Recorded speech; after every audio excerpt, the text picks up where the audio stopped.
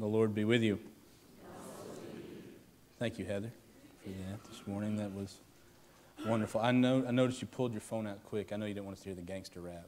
Keep on no. Or is that Chris's? No, it's... I hope you'll join me in turning in your copy of Holy Scripture to the second letter of Paul to Timothy. 2 Timothy chapter 2.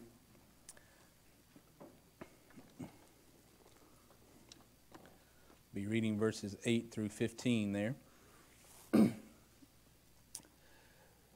Timothy chapter 2, beginning with verse 8. I still hear pages turning.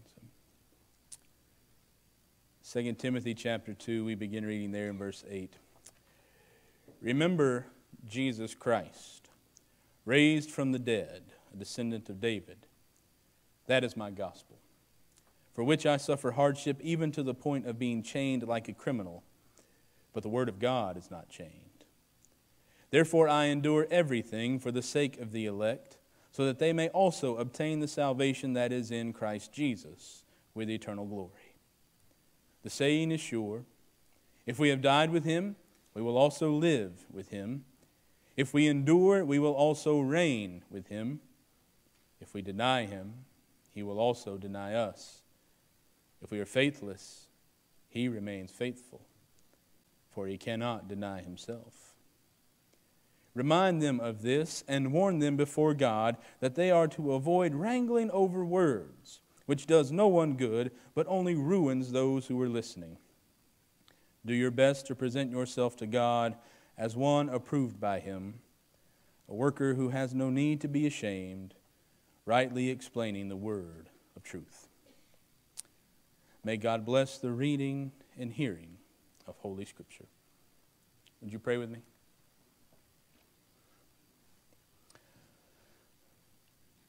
And now, O God, may we hear what you would have us to hear. Lord, that we may do what you call us to do, so that we may be the people you call us to be. In your holy name we pray. Amen. Well, when I was in junior college, I took a class called Art Appreciation. I'd taken the same class in junior high, but apparently junior high doesn't transfer to junior college, even though in Enterprise they're about one and the same. And I wish I could remember the teacher's name, and I don't know why I don't. My memory wants to tell me it was Mixon, but I know that's wrong. But I do remember how she looked. She was a very tall woman, had very short, very thin, but jet black hair. I'm sure it came out of a bottle. She always wore a scarf or an ascot, even when it was humid and hot in the summer. Rumors started to spread that maybe she was hiding some scars from some botched plastic surgery. She was always wearing expensive-looking clothes and had many rings and things on her finger. But she knew what she was doing. She often reminded us that she was a professional artist, that she had painted sculptures of polo players for the 1996 Atlanta Olympics. And so she was big stuff. To be honest, I don't know anybody else who paints sculptures of polo players, but if you know them, they surely know her. I remember in that class, even back then, it seemed so technologically advanced. She would have a projector and a screen in the front of the class, and as we would go through the different eras of art history, she would stand at a little wooden lectern and talk to us about these images. Sometimes they were sculptures, sometimes they were paintings, but I definitely remember when we got to one of my favorite eras in art history, Impressionism. And she had put on the screen one of Claude Monet's earliest works, Woman with a Parasol. And she talked about how this painting was of Claude Monet's his first wife and her son, and how he used color and light to create images, not the traditional shapes and lines trying to make things look real.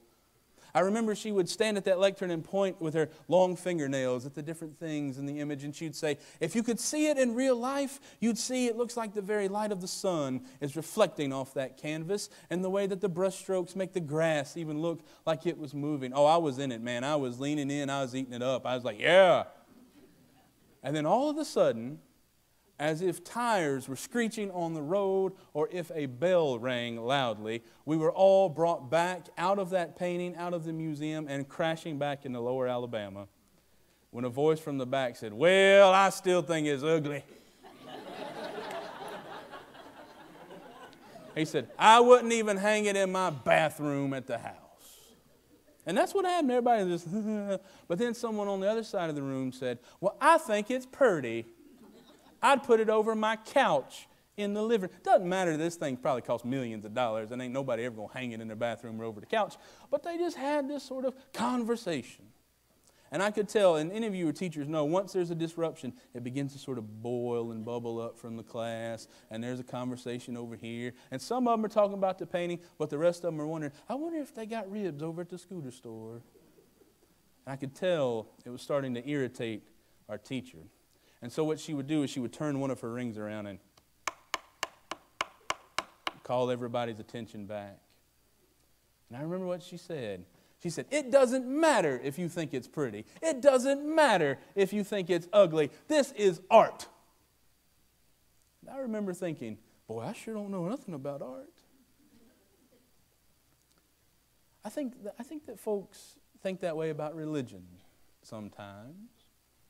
We put the image up there, and then what we do, we talk about the details.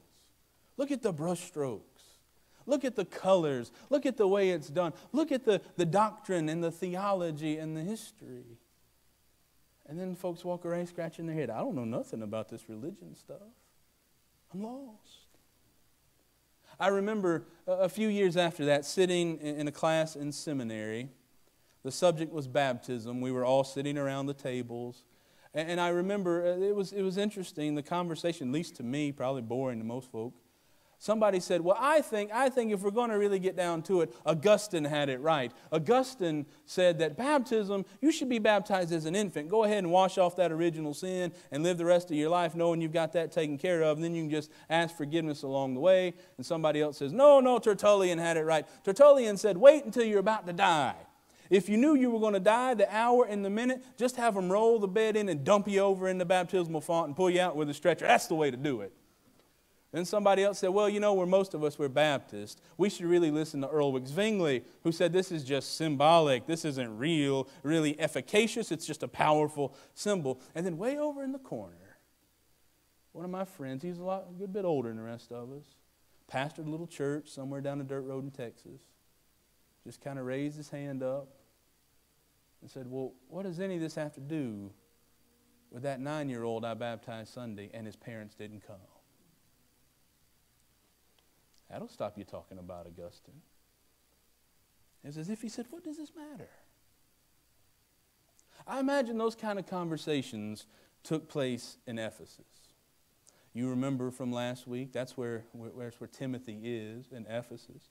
Early Christians all gathered around trying to figure all this stuff out. They didn't even have the Trinity nailed down yet. They didn't even really understand who and all of what Jesus was. So you can imagine these conversations go in all kinds of directions. Folks sitting around the booth at breakfast, at Jack's maybe. Maybe there was Jack's in Ephesus, I don't know.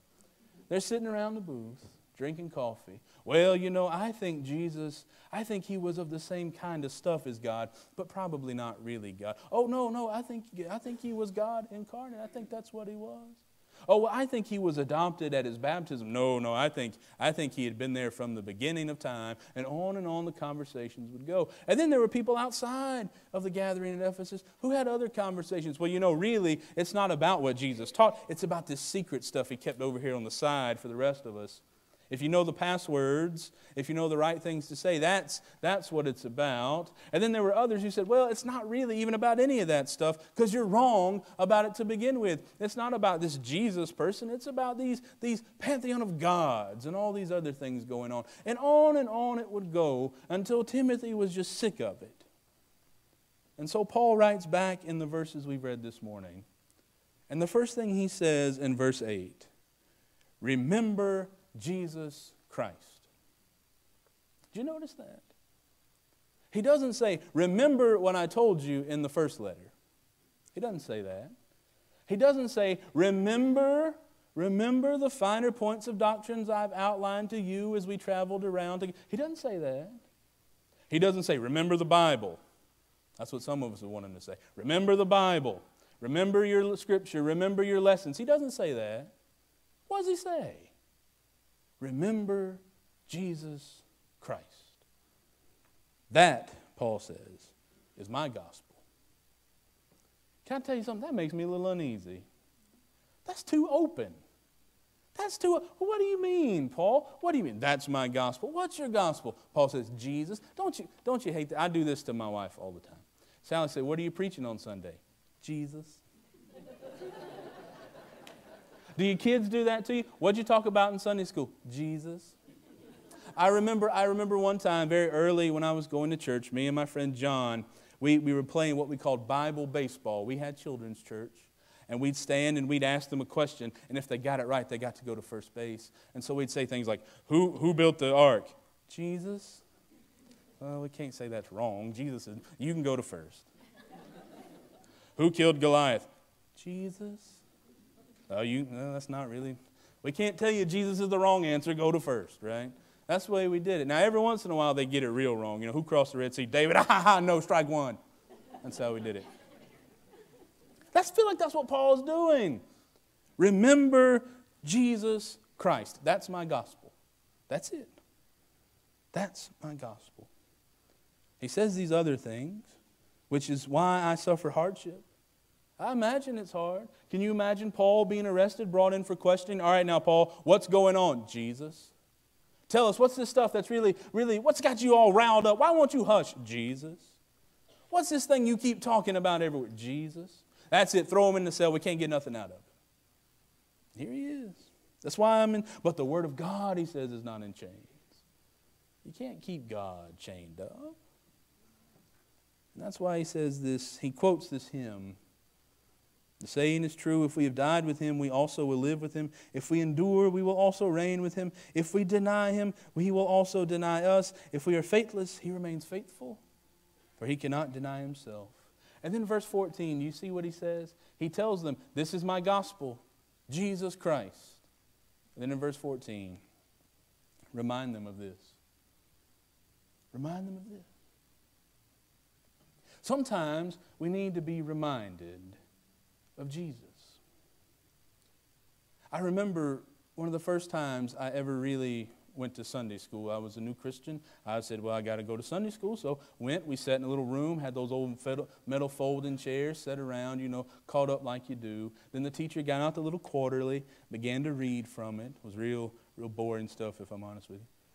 He began to read, and all of a sudden he just stopped and looked around the room, said, well, I tell you, we all in here agree, once saved, always saved. And somebody said, well, now, hang on. I don't know. I don't know if I believe that. And I wanted to say, hang on. I don't know what you're talking about. It bothered me. They argued about it back and forth. And some of you have told this story. I was sitting in the car with my friend's dad. He was a pastor. I asked him, I said, Dr. John, what do you think? Do you believe in once saved, always saved? I'll never forget his answer. He said, well, Chris, the way I see it, if you're right with the Lord, what does it matter? That stuck with me. So I don't care about that kind of stuff most of the time. I think that's what Paul said. Remind them of this. Remind them that in the end they can get all caught up in these words, all caught up in these kinds of things, all caught up in arguing and wrangling and trying to get all the details right, trying to lay out the outline, trying to get it all figured out and all written down. But remind them of Jesus. Of Jesus. We don't like to be reminded of Jesus. You know what? I've come to find that's true. We like to be reminded of the other stuff. We like doctrines. We like theology. We like Bible verses and all these other things because we can keep them nice and compact and nice and printed. We can fold them up and put them in our pockets and pull them out whenever we need to. We like those kinds of things. We like them because we can ask somebody, do you believe this? If you don't, you're not my kind of folks. Do you believe this? You do. Then guess what? You're one of me. You're one of us. But Jesus? How many of you? Ask Jehovah's Witness. Do you believe in Jesus? Oh, yeah. Then it starts to get a little complicated, doesn't it? The fur gets thick on the squirrel. Or Mormon? Oh, don't go there, Chris. But no, really. Ask them. I'll do you one better. Ask a Muslim. Do you believe in Jesus? Oh, I believe him. I know him. I know who he is. when you just are following Jesus, when the gospel becomes Jesus, it gets a little muddy. It gets a little hard. It gets hard to hold him. It's like trying to catch smoke. You know what Jesus is, but every time you try to grab him, he goes away. Paul says, remind them of this. Remind them of Jesus. Because wrangling over words does no one good. It just chases them away when you start talking about all that kind of stuff. Some of you have been in my office. That sounds like I'm the principal and you got in trouble, doesn't it? Some of you have been in my office, and I've told your parents, and that's... But no, if you go in my office, I have books everywhere most of the time. Some of them are nice-looking, big, bright volumes and bound in purple, some in green and blue. But on a top shelf, I have 14 books, 14 volumes, bound in gray. To be honest with you, I've never cracked them open since I got them. It's Karl Barth's Church Dogmatics. In the 20th century, it's hard to argue that anyone was more influential than Karl Barth on Protestant theology. Barth was brilliant. He didn't even have a doctorate, but he was a brilliant man. People argued with Barth even after he was dead. Some people agreed with him.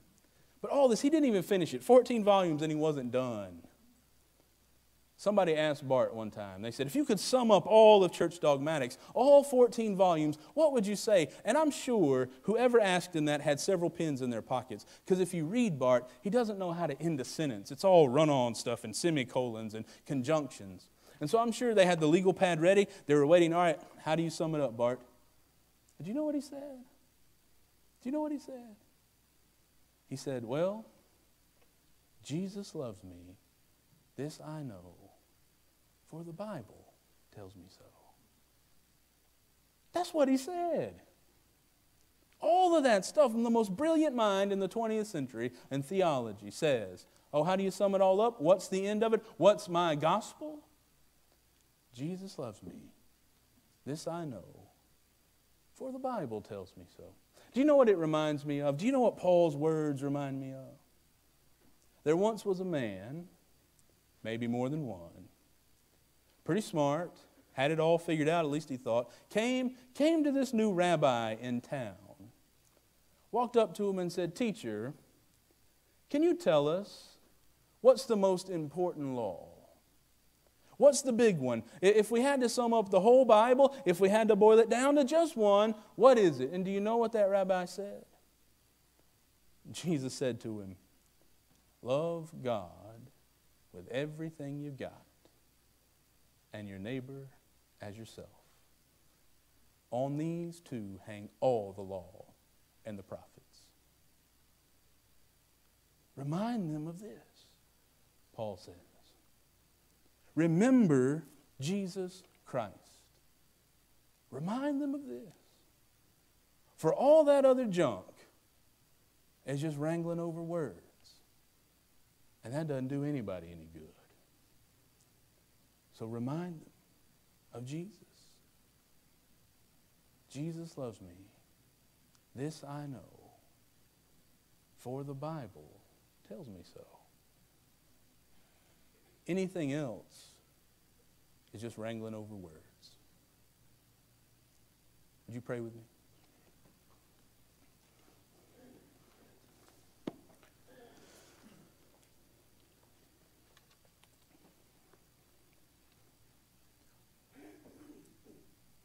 Eternal God, Father, Son, and Holy Spirit, make us ever mindful, Lord, that at the end of the day, when all other words fail us and all things get in our way, that all that matters is Jesus. That, Lord, when we may get hung up on doctrines, on theology, on positions, on politics, or whatever else, God, whatever else we may place in our way, remind us always of Jesus. For, Lord, everything else is just wrangling over words, which does no one any good, but chases folks away from you.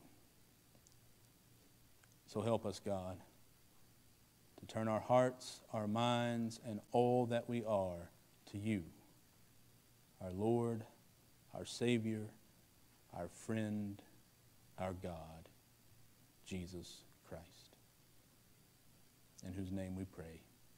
Amen.